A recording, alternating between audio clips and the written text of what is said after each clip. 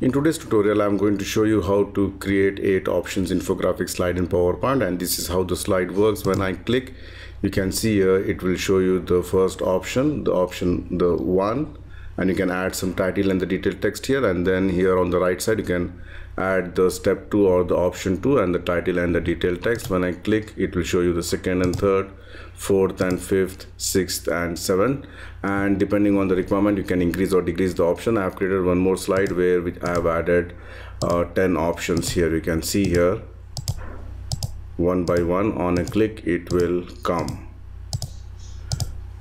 And if you have not subscribed to my channel PowerPoint University, please subscribe and make sure to enable the bell notification icon. You can join my Telegram group with the help of this link, and if you like to support my channel you can do it through PayPal or Patreon. So let's start the tutorial. Add a new slide, go to view, enable the guides, go to insert shapes. From the rectangles I'm going to choose the rounded corner rectangle, draw a rounded corner rectangle in the center.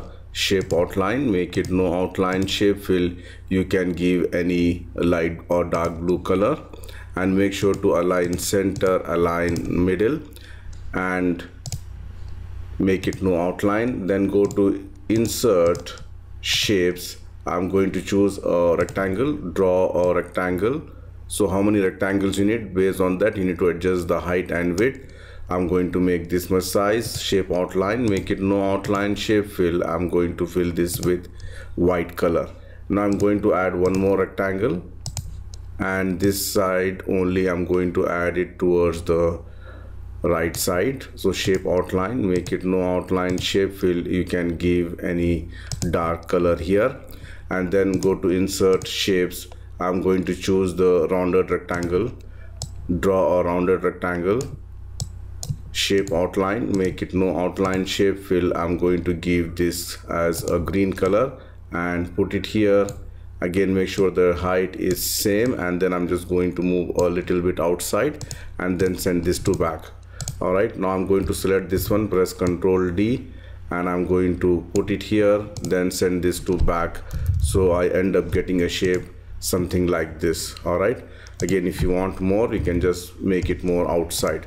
So once this is done, I'm going to select these shapes and press Ctrl G to group it. So now I can just add some text here, or before that one, if you like to add the same thing towards the right side, you can just hold the Ctrl Shift key and bring it here, and then go to the shape format, rotate. You can see here I can rotate, flip, horizontal. So I've added here. So now I'm going to select all this, or before that one, let me just add some text here. So I can just go and add a title. All right, make it bold, reduce the font size maybe to 14, and again, whichever color which you feel better, you can just add that color, and then you can add some detailed text here. So I'm just going to add equals LOREM within brackets 1, and I don't need this much long text. I'm going to delete this one, reduce the font size to maybe 10, and I'm going to put it here like this and align it properly.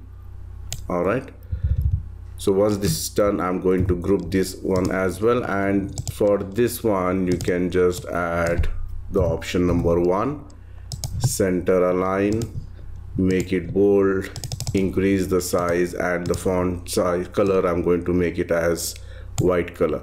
Now I'm going to copy the same font here, so I'm going to make this as 2, and this text, again, hold the Ctrl Shift key, I'm just going to add it here.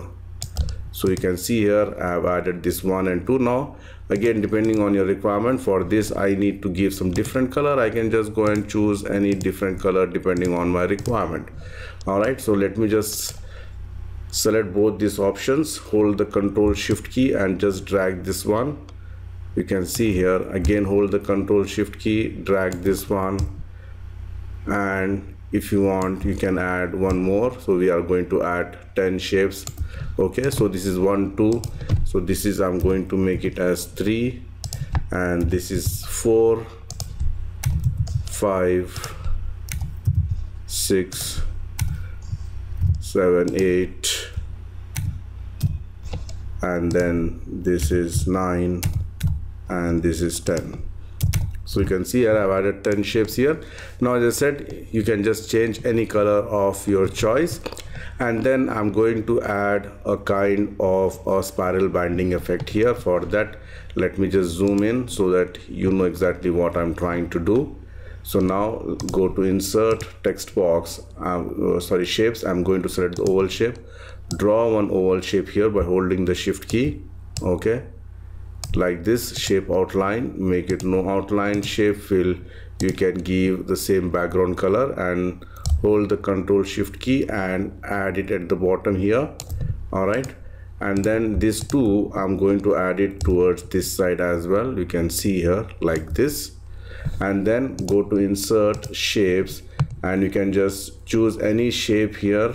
For example, let me just choose this one, which is the flowchart terminator, and I'm going to draw a flowchart terminator like this. All right, let me just increase the width, shape outline, make it no outline, and right mouse click, go to the format shape. I'm going to give a gradient fill here. Gradient fill, I'm going to use one color, which is a kind of a dark gray color, and the direction which I would like to choose is this one. All right, and here also I would like to use some different color, and in the one more add I'm going to do, and this one I'm going to make it more whiter. So you can see here I end up getting a shape like this, and for this I'm going to give a shadow effect. All right, and then hold the control shift key, bring it down. Now for these 4 shapes I'm going to group it. You can see here, then hold the control shift key and then just bring it towards the right side. All right, so you can see here we end up getting a shape like this. So now I can just select both of these, hold the control shift key, and one by one just drag it like this. You can see here,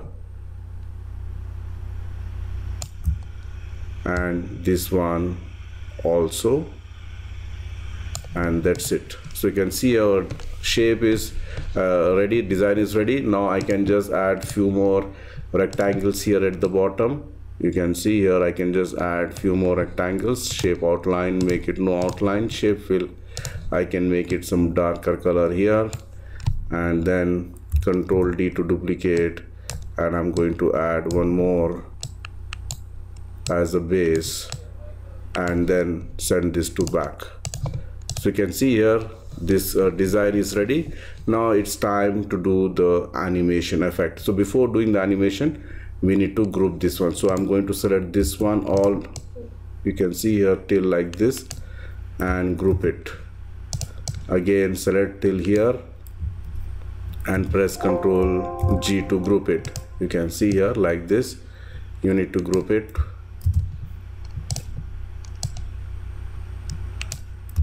So one by one I'm just grouping it, and then I'm going to group towards the right side.